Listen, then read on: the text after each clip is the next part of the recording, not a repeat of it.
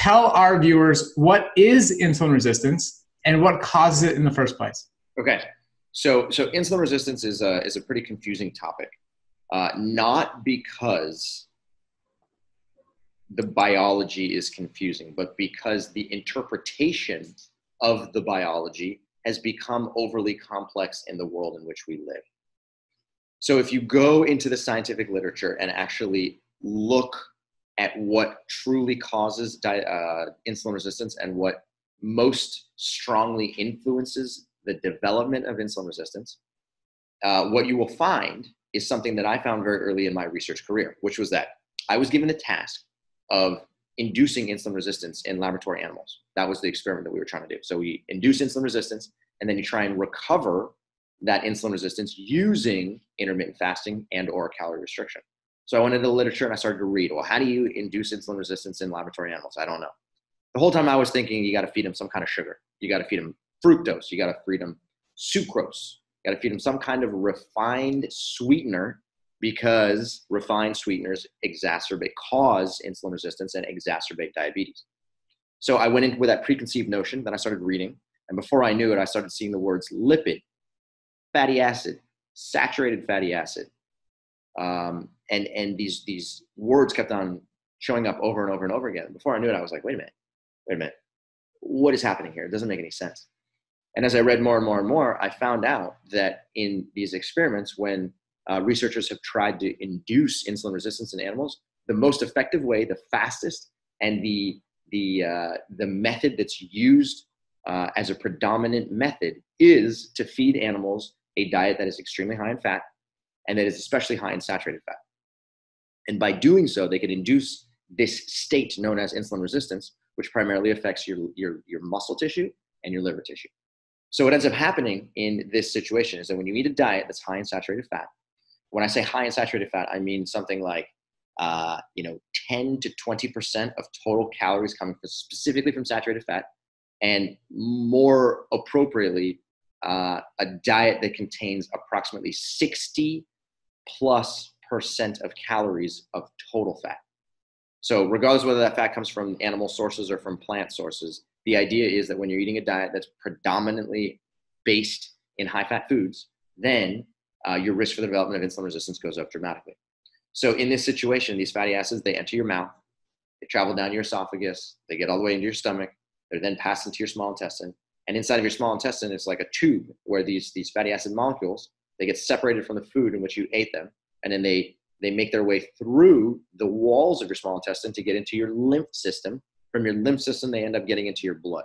Once they get into your blood, they're using your blood as a highway system to get to tissues all throughout your body.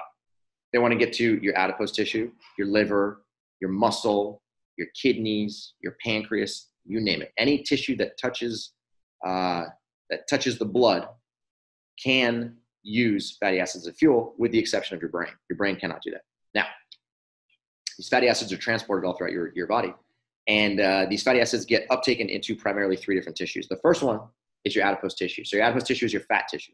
Your fat tissue lives in many different locations. You find some in your neck, you find some in your armpits, you find some in the bottom of your triceps, in your abdomen, in your butt, in your legs. It's distributed all throughout your body. And your adipose tissue is actually a safe place to store fatty acids. So when those fatty acids come in from your diet, they go into your blood, they can make their way into adipose tissue, because your adipose tissue is specifically designed to uptake those fatty acids, to store them, and then to release them when is necessary. But in addition to getting into your adipose tissue, these fatty acids also make their way to your liver and to your muscle. And that's when life can become problematic. The reason is because your liver and your muscle are specifically designed to uptake and store small amounts of fatty acids and small amounts of saturated fatty acids. That's how they're designed. So the liver and muscle are exposed to the blood. These fatty acids are in circulation. They march their way directly into tissues, because these tissues don't really have a way to sort of defend themselves against the influx of these fatty acids. These fatty acids end up inside of your muscle, they end up inside of your liver. And over the course of time, as you consume higher and higher amounts of fat, or a high amount of fat over a long period of time, then your muscle and liver end up becoming slightly overwhelmed with too much fatty acid. So these fatty acids accumulate, they congregate into a thing called a lipid droplet, and this lipid droplet gets larger and larger and larger inside of cells in your liver and inside of cells in your muscle. Now, The reason this is important in the world of diabetes is because the next time you try and eat something that's carbohydrate rich, whether it's a banana, whether it's a mango, whether it's a bowl of quinoa, some raisins, it could be black beans, anything that contains carbohydrate energy. The carbohydrate energy enters your mouth, travels down your esophagus, gets into your stomach, gets into your small intestine. From your small intestine then starts to break apart these carbohydrate chains into glucose molecules. Glucose is absorbed, it's put into your blood. The glucose is then in circulation now. This is the second fuel that's now trying to find a home inside of your brain, inside of your liver, inside of your adipose tissue, your muscle, you name it. So these glucose molecules, unlike fatty acids, they have to be accompanied by an escort. And the escort is called insulin.